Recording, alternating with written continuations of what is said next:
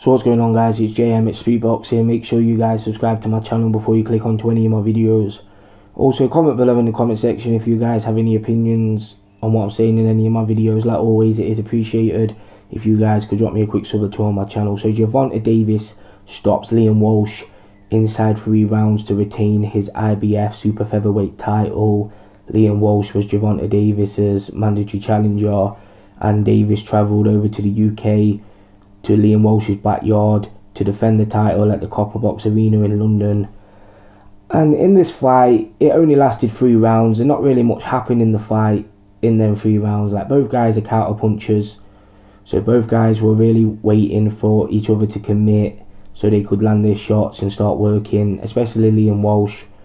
And Gervonta Davis didn't fall into Liam Walsh's trap. I think Liam Walsh's game plan really is respecting Gervonta Davis, really, to show him no respect and come out swinging and trying to jump on him so he could counter him. But Gervonta Davis didn't really do that at all. He was waiting for Liam Walsh to commit, like ready to hit him with a counter. And the shots that did land in the first couple of rounds, I thought Gervonta Davis landed the better shots in the first couple of rounds. And then it got to the 3rd round, and Gervonta Davis hit Liam Walsh with a hard shot, and it rocked Liam Walsh to his boots, and then Gervonta Davis jumped on him with a barrage of shots with a couple of combinations, and Liam Walsh hit the canvas, and the referee countered.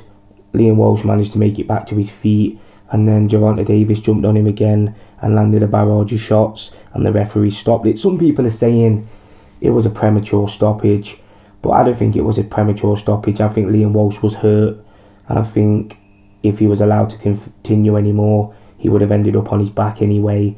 So I think the stoppage was right. Liam Walsh was hurt. But it was a fight that didn't really catch fire, and it was just quick business from Gervonta Davis. So what does Gervonta Davis do next? He was very tight at the 130-pound weight limit yesterday. He struggled to make the weight. He needed 3 attempts to make the 130-pound limit. So does Gervonta Davis move up to 135 pounds and try and get a big fight over there? There are a lot better fighters at 135 pounds, like Mikey Garcia, Robert Easter Jr., who's a lot taller than Gervonta Davis, and Jorge Linares. But Gervonta Davis looked like he hit very hard, and he looks like he does have some talent in there, Gervonta Davis. Like, he could really make some noise in the world of boxing. He's only young. He's only 22 years old. He still has some flaws I think he needs to work on.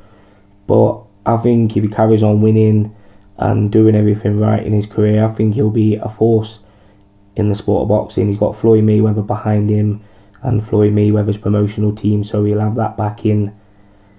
And I think the next fight for Gervonta Davis would be highly ranked contender Tevin Farmer, because Tevin Farmer is a really good boxer. The only thing about Tevin Farmer, though, is that Tevin Farmer don't really hit very hard at all.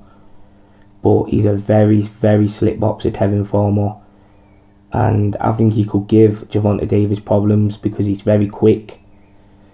And them two got into it recently backstage at the Lomachenko-Jason Sosa fight, where the two men had to be separated from each other before a brawl broke out between the two guys. And I think Gervonta Davis should fight Tevin Farmer next, or he should move up to 135 pounds, because I don't really see him troubling somebody like Lomachenko, who's a WBO champion. I think he's too young for somebody like Lomachenko.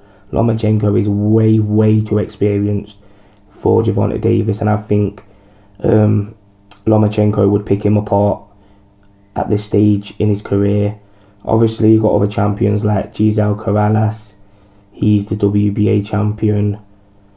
And I think that could be a good fight as well for Gervonta Davis if he wants to try get another title at the super featherweight limit. But I think he's struggling to make the weight. He's a very big super featherweight, so I think he should either fight Tevin Farmer, like I just said, or move up to 135 pounds. Very good performance from Gervonta Davis. I don't know where Liam Walsh goes from here, really. Like, he's a very big guy at the weight as well. He could move up to lightweight, because he got himself into this position for a shot at the IBF title. So the best thing for him really is to rebuild at the super featherweight division, or he could move up because he's a big guy at the weight as well. So yeah, comment below in the comment section. It's JM.